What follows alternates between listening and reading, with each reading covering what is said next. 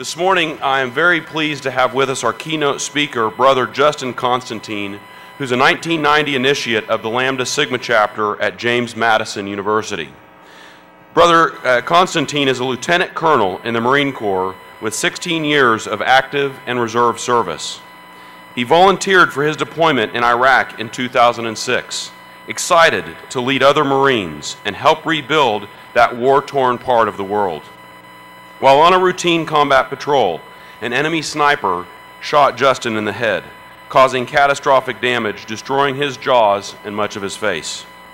Thanks to the heroic efforts of a young Navy corpsman and his own warrior spirit, Brother Constantine is still alive today. Since his injury, Brother Constantine has continued to lead from the front and serve as a role model to other wounded warriors. Brother Constantine's personal awards include the Purple Heart, the Meritorious Service Medal, the Combat Action Ribbon, and the Navy and Marine Corps Commendation Medal. Justin is an entrepreneur, published author, and member of the National Speakers Association. After his injuries, Justin was the honor graduate of his class at the Marine Corps Command and Staff College and is now pursuing an advanced law degree at Georgetown University.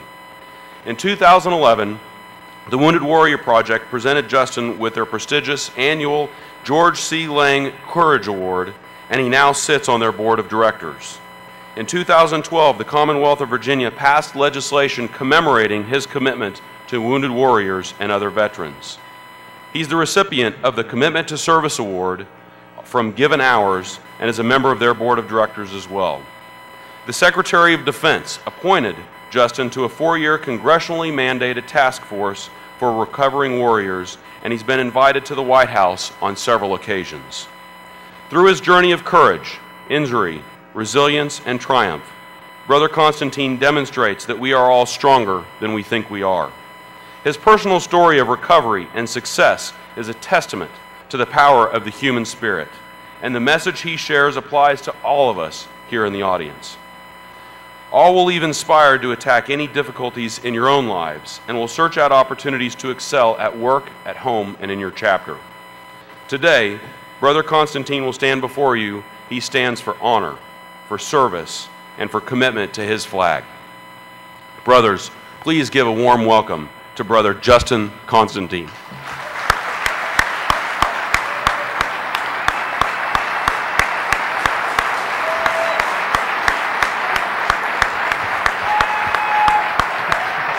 Thank you.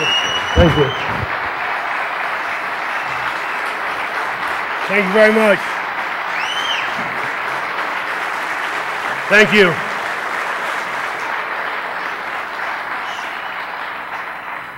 Thank you very much for that very warm welcome, but my mom would tell you to wait till I actually say something before you get excited and see me up here. Who knows what I'll say. But good morning, and thank you very much for inviting me to your leadership conference. It's an honor for me to be here with you. I have about 15 or 20 minutes to talk with you, so I want to spend some time talking about my experiences before and after the deployment to Iraq, and also talk to you a little bit about the Wounded Warrior Project. As you heard, I graduated from James Madison University in 1992. While I was there, I pledged a fraternity in the second semester of my sophomore year. But also while I was in college, I played rugby for 4 years, I worked at the school gym, and I was part of the student government.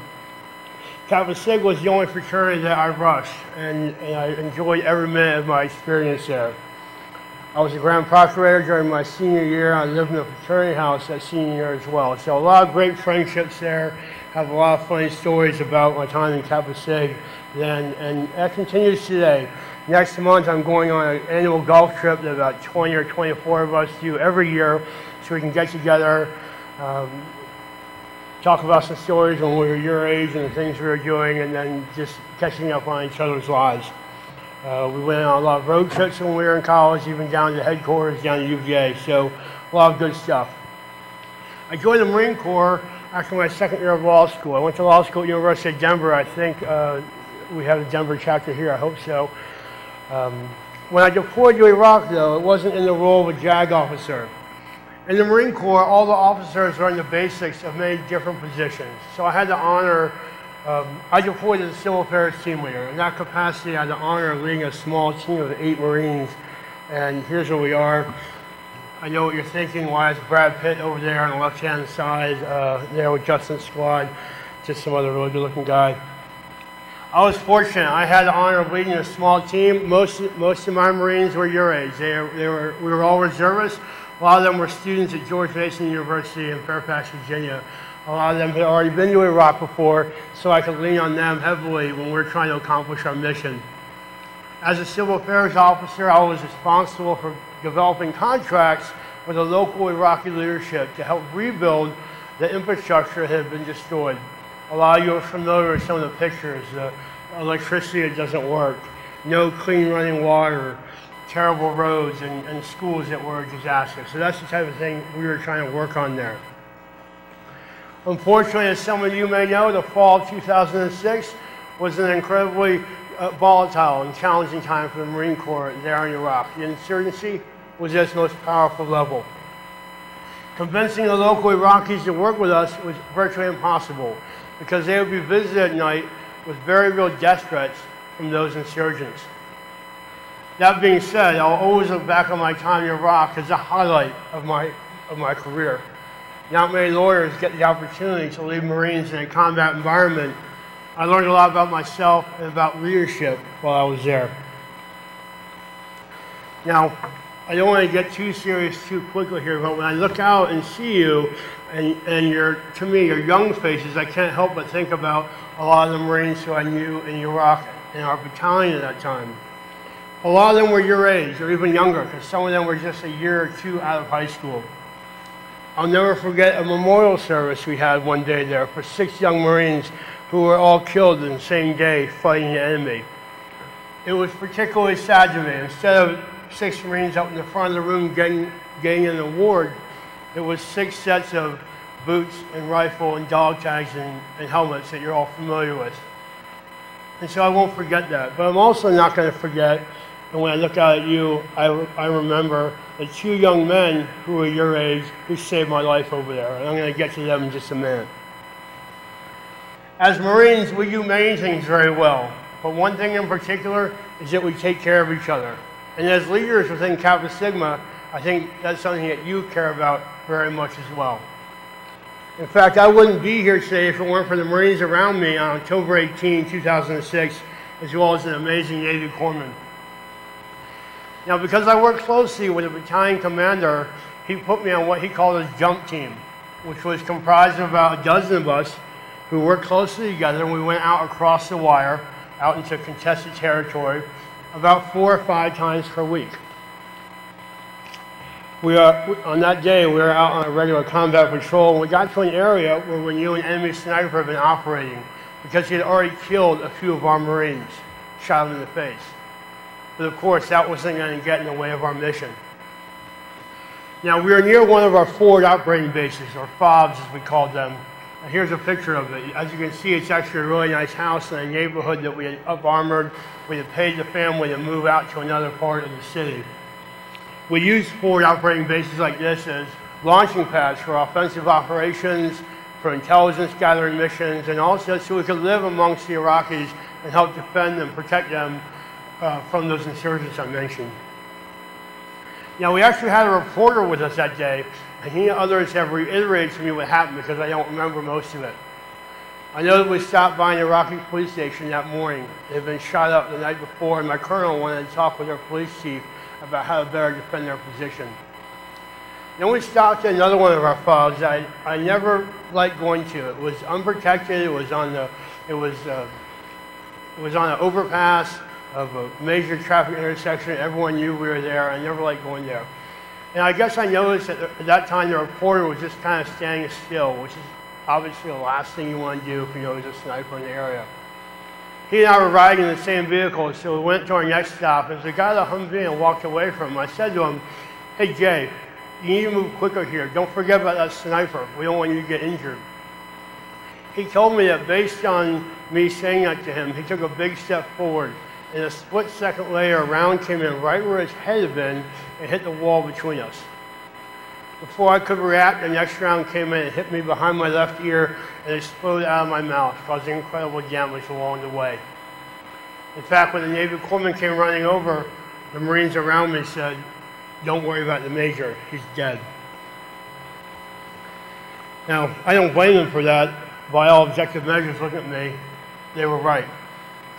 But George Grant is an amazing young man, and he proceeded to save my life. Even though blood was pouring out of my head and what was left in my face, he was able to focus solely on me and keeping me alive. In the face of overwhelming adversity and with complete disregard for his own life, George took care of me that day. He performed rescue breathing on me somehow, even though the bullet had come out my mouth. And he also cut open my throat and performed an emergency tracheotomy on me, so I wouldn't drown in my own blood. In fact, despite all that was going on around him, including that sniper was still trying to shoot the other Marines who were in our squad. And this wasn't a hostile environment, obviously. This was a battlefield. There was dirt, rocks, and stones, and dust, and sand everywhere. And George was wearing 65 pounds of protective armor, like we all were that summer. And I'm sure he was sweating like crazy because it was over 100 degrees there every day. Despite all that, George did such a perfect job of my tracheotomy that my plastic surgeon later at Bethesda, the military hospital, thought another surgeon had performed it. Now keep in mind, George had never performed this operation on a human being before. He had only done it once, and it was on a pig in a controlled training environment at Camp Pendleton, California. So I don't know what that says about me, but the pig survived, I survived. I'm not going to ask too many questions about that. The important thing, though, for you is, guess what? George was 24 years old at the time, so probably just a couple years older than you guys. George is a perfect example of the impact someone in your age group can have on the people around him.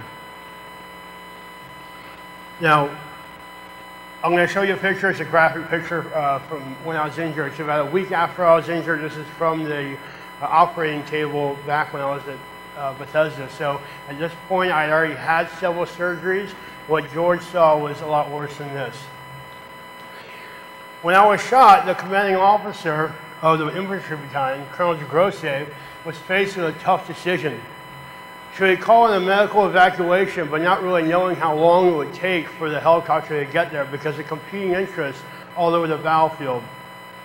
Or should he risk one of the roadside bombs and have someone drive me to the aid station in an effort to save me?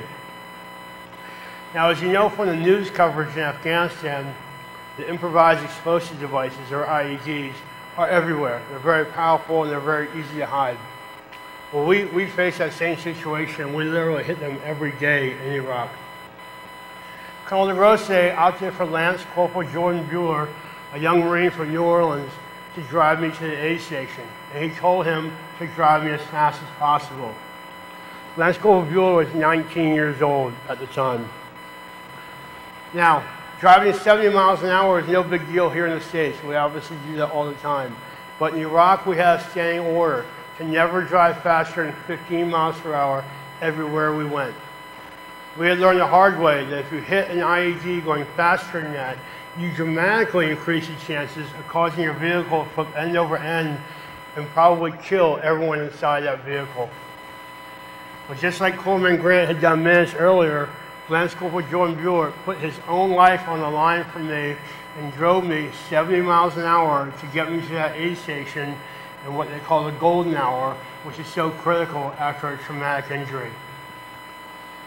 In fact, here's a picture I took of one of our vehicles about a week or two before that had hit one of those IEDs on the road there. Jordan Bueller at that time wasn't even old enough to drink beer legally, but this is the kind of sacrifices he was making for those around him. So why am I up here in front of you today? I can't see out of my left eye anymore.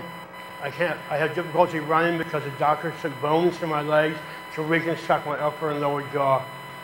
I'm missing most of my teeth and the end of my tongue, and as I'm sure you can tell already, I can't speak perfectly clearly. I also suffer from a traumatic brain injury and post-traumatic stress. But you know what? I'm the luckiest person in this whole room. Because of the injury that caused these problems, I'm now far closer with my wife Dahlia than I ever would have imagined.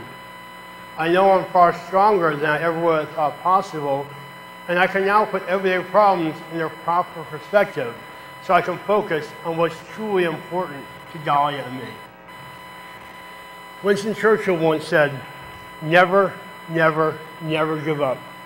And I try to firmly embrace that philosophy during my recovery, and I think it applies to everyone in this room as well. None of you can ever give up on your values and fellowship that we hold dearly as members of this fraternity. None of you can ever give up being your brother's keeper and supporting each other when necessary. And none of you can ever give up on the ideas of community service and having a positive impact on others around you. Over the last 7 years, I've learned some important lessons about coping with a truly life-altering situation and moving on. And I know what happened to me is probably on the extreme end of the spectrum, but what I've learned isn't. And just as I face challenges in my life, I'm sure all of you have as well. Often when I speak with corporations or other groups, I talk about leadership or teamwork or overcoming adversity. And I know you're going to have other breakout sessions on those topics, so I'm going to leave them alone. I just want to spend a couple minutes talking about leading by example. Everyone in this room is a leader, and you have to act like it every day. In Latin, the term is ductus exemplo, and it's a philosophy we hold very deeply in the Marine Corps. There's no better way to motivate others to do something than to be out there in front doing it yourself. I told you when I was shot, Colonel DeGrosse was on that patrol with us.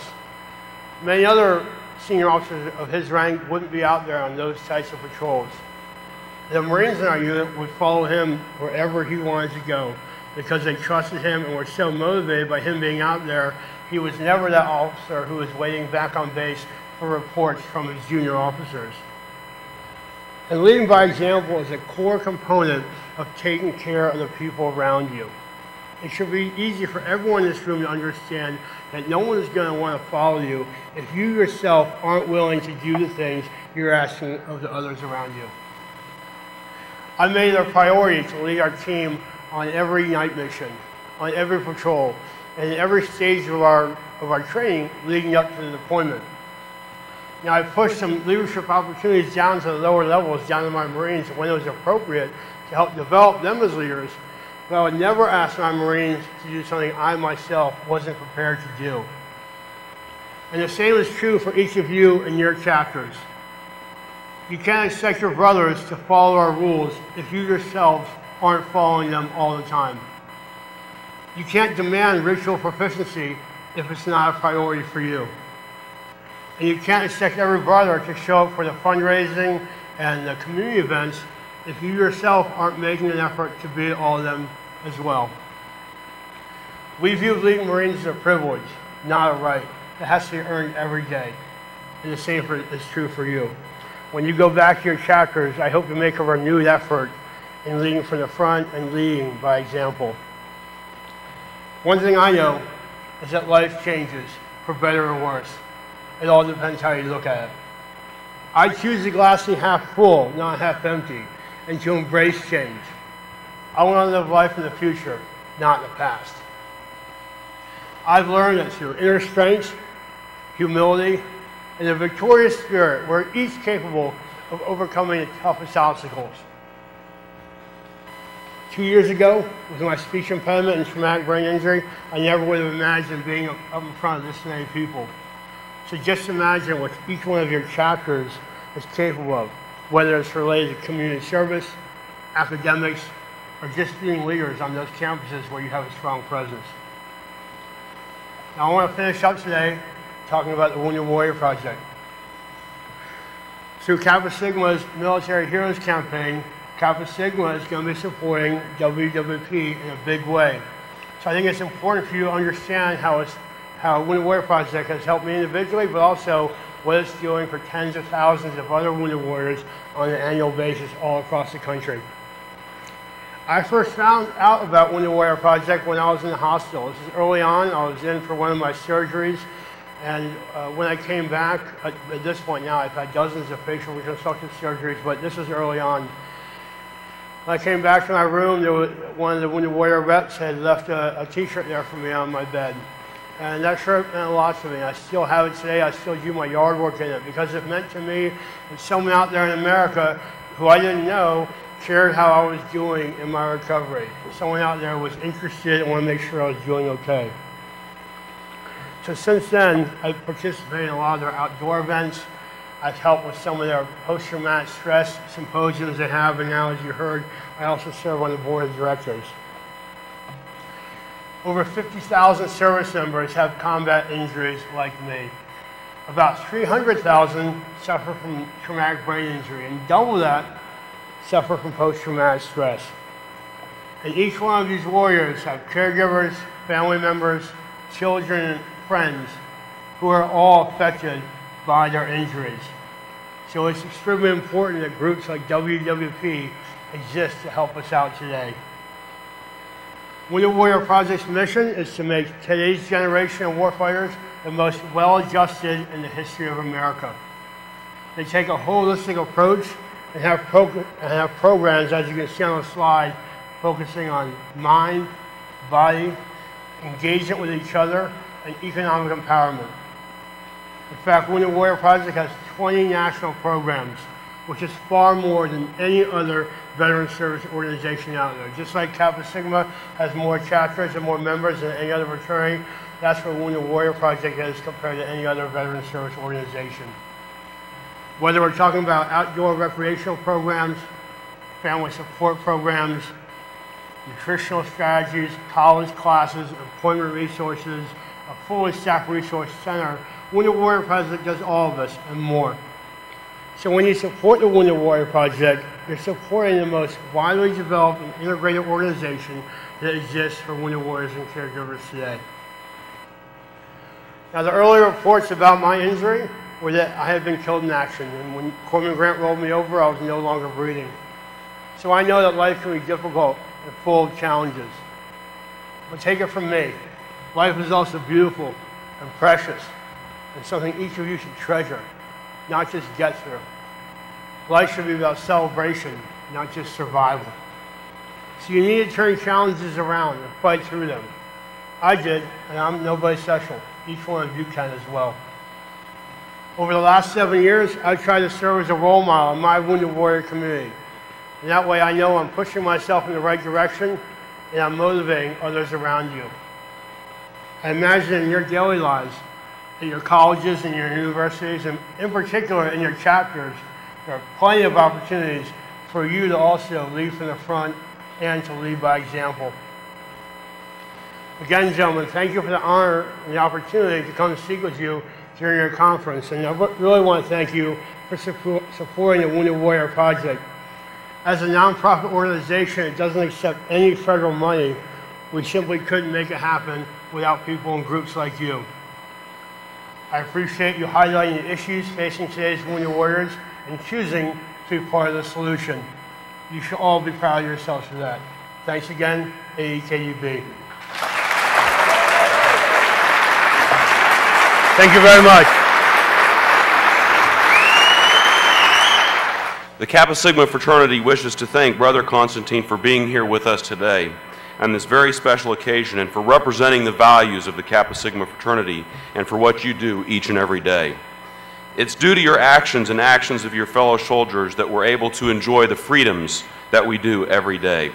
At this time, I'd like to make a special presentation and a presentation of the Golden Heart Award for valor, bravery, and courage shown in service of your country. On behalf of the Kappa Sigma Fraternity, it is my honor to present the 23rd Golden Heart Award presented in the history of the Kappa Sigma Fraternity. Brother Constantine, we love and appreciate you, brother. Wow. Wow. Thank you very much, all of you. Thank you so much.